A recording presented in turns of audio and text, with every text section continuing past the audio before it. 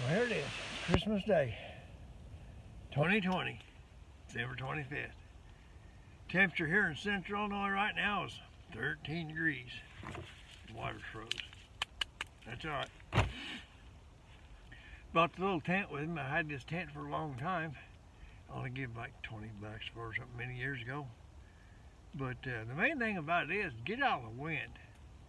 Right now I'm sitting here. I got my coats unzipped. Ain't wearing my hat. And is it cold? Well, yes, it's cold, but it's not near as bad as it would be if you're sitting out there in the wind. If you want to do winter things, just make sure you got some kind of a shelter, some kind of windbreak. It makes a big difference. It makes all the difference in the world. And what possess a guy that's almost 70 years old come out here and sit in the woods at 13 degrees on Christmas Day? Because I can. You know why? Because I've got the American spirit, and that's what we're all losing nowadays. We're all losing the American spirit. We need to get her back. And the American spirit is real simple. You do what you want to do within reason, okay? You stay within the boundaries of the law, and that's it. Only the law, what the Constitution gives you. And everything that the Constitution gives you is your rights. Stand up for your rights. Don't be afraid.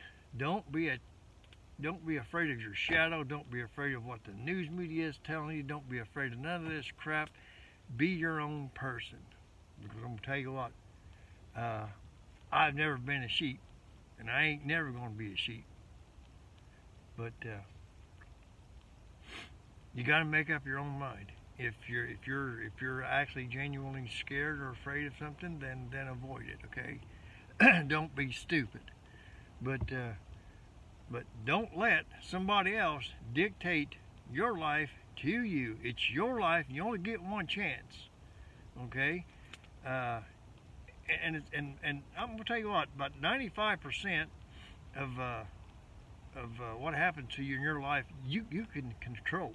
The other 5% you can't, but about 95%, because you can control whether you feel good, you feel bad, whether you want to ride a bike or whether you want to play guitar, whether you want to play piano. You control all that. It just depends on how much effort you want to put into it.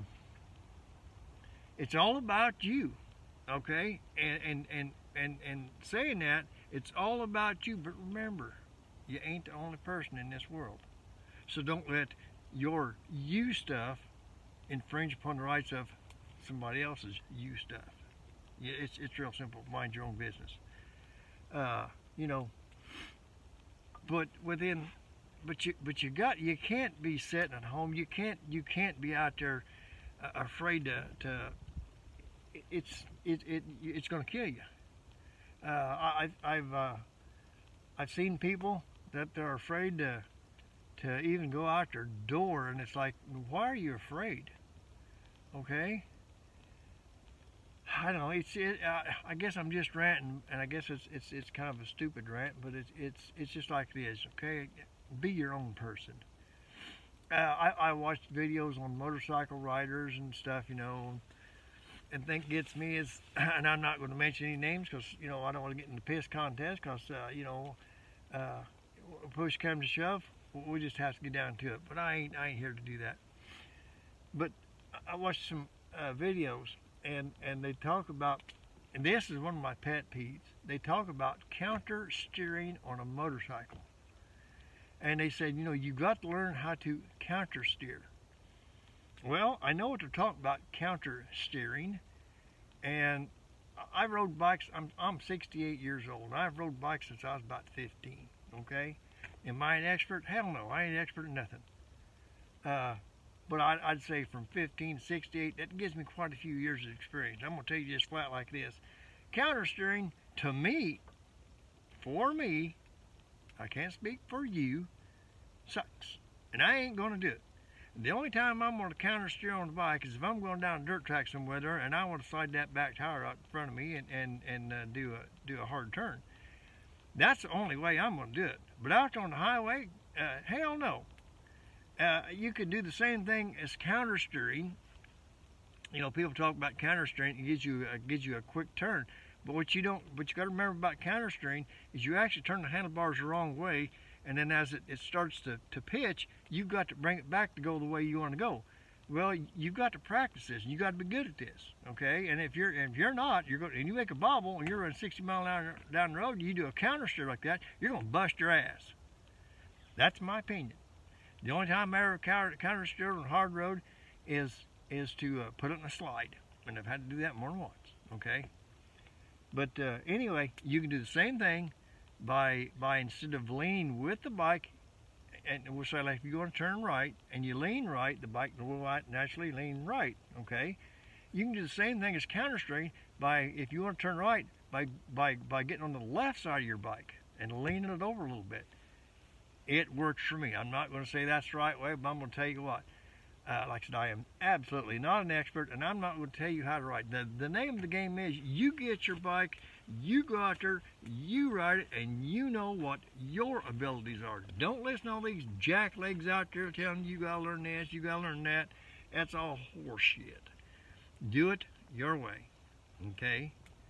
There's nothing wrong with watching some videos and getting some tips, okay? There's nothing wrong with that at all. I'm not saying that, but when they try to preach to you, this is the way you've got to do it, they're full of crap. You take a rider that's 5'5" tall, and you put him on an enduro bike that's got a 34-inch seat height. He ain't going to be able to ride it till he gets going. You take a 6'4" guy and put him on a little Cushman scooter, and he's going to feel like you know, he's going to be really out of sorts, because it all depends on you, your ability, what you're used to, and what you know that you can do. And that's what you got to find out. Get you a little bike, get out there and ride. And you know, they call them beginner's bikes. Well, I rode for quite a few years, and I have a 250, and I love that little bike. Is it a beginner's bike? It's just fun. Riding bike is all about fun. Riding bike is all about getting out there and feeling the wind in your face there, and feeling the freedom, and to go places that you couldn't take your car, you wouldn't take your car. And it's also, it'll tax you, it'll challenge you to do things differently. So I don't, enough of that, I guess. But anyway, I just get sick and tired of all these people sitting back there and trying to preach to everybody else, telling them the right way to do things. You know what the right way is? Your way. Your way is the right way. I've seen these videos, these guys get out there on the sport bikes there, and they're pulling wheelies out there 60 miles an hour going down the road. They'll pull the stoppies and all this kind of stuff. Or they'll stand up on the seat there and they'll do circles. Hey, hats off to them. Thank you very much. It's entertaining and it's great, okay? And I love watching. I can't do it. I don't want to do it. I can't do it. I don't want to do it. They do. But here again, time and place. Whenever your enjoyment infringes upon somebody else, I don't think they should be out. They should be doing it out there on the highway there when there's other traffic on the road. It's common sense, okay? That's a no-no. But anyway, I'm not going to chastise them. That's up to the law to decide. If they can catch them, it's none of my business, unless they're infringing upon my rights and create a situation where somebody in my family is in a dangerous situation. Oh yeah, then I'll deal with them. Then it's my business. But you know, the thing of it is, if you see them doing shit like that, just back off. Let them have the road. Don't challenge them. Just get out of the way. You know, I'll drive 20 miles an hour out of my way just to go away from idiots. It's real simple. So you know, because I don't want them to dictate to me, and so I'll just, because I'm never in a hurry, and that's the name. Don't be in a hurry. But anyway, yep. I don't think this water's going to do much good because it's frozen. But 13 degrees, sitting down here, got my fire belt. I'll show you that fire real quick. You can probably see it. There. Got my fire belt there in front of the tent. And sitting here in the tent here like this, without the wind on me. I'm comfortable. Like I said, you can still see my breath, but it's no big deal. Get out of the wind. But get out of your house. You know what? People weren't made to sit in houses. That's why even caveman, you know, had the entrance to the cave. He'd get out every once in a while. And this world is getting so screwed up. We got to get back to normal. We got to get back to where there's some semblance of people not being stressed. People are so stressed. They're so worked up. They're so worried about this and so worried about that. And it's like, you know, from the time that you're born, there's a million ways to die. There's only one way to live. Only one way, and that's just live. Just do it. Don't be afraid of everything. Don't jump at every shadow. You know, you can't do that. It's wrong. It'll create more problems. Do I have health problems? Well, I'm old, okay, and I know that. So I can't ride like I used to, and I know that. But it's like, you know what? It don't stop me from doing it. I'm still gonna do it. As long as I can pitch leg over a seat, I'm gonna ride. As long as I can get out here and sit here in the woods at 13 degrees and build my fire and get out of the wind, I'm gonna do it. I can't run any marathons anymore. I don't do a lot of cross-country running anymore, but you know, I can still run a little bit. But not just because you get old don't mean you got to stop. And hell, if you can't run, you can still walk. Just do it. Don't be afraid of it. And oh, look, I see an air bubble. So that means in this tent it's getting warm enough to see. I don't know if you can see it or not. There's an air bubble in there.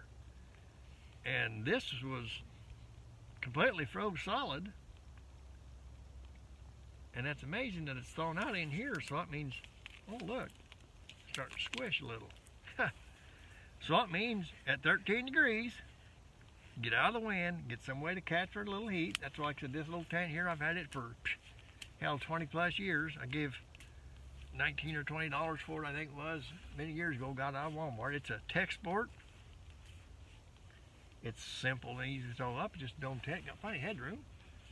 So, but yeah, just this little old tent, just blocking the wind.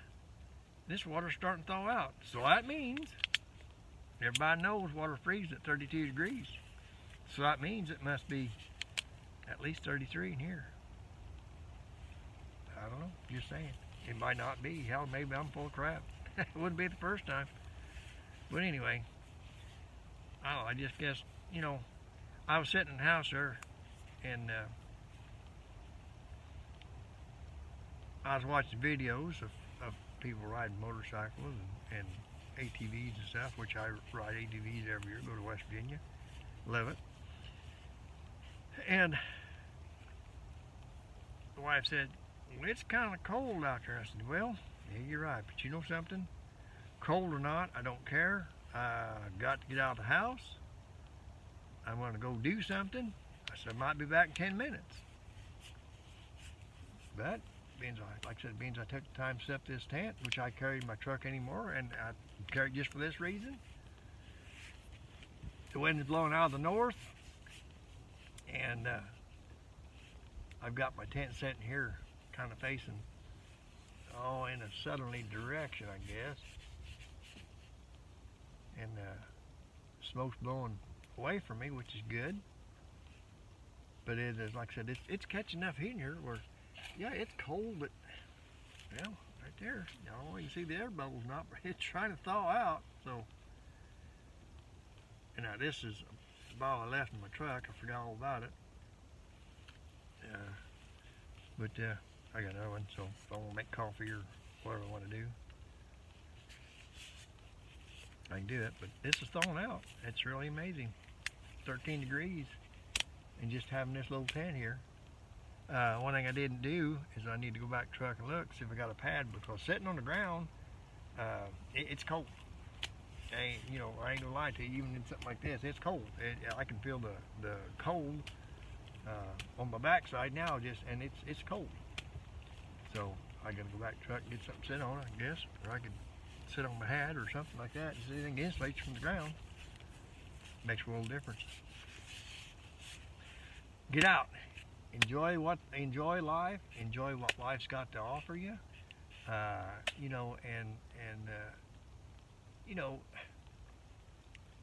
Mind your own business. Treat others the way you want them to treat you. It ain't hard life. It's pretty easy. Just do that.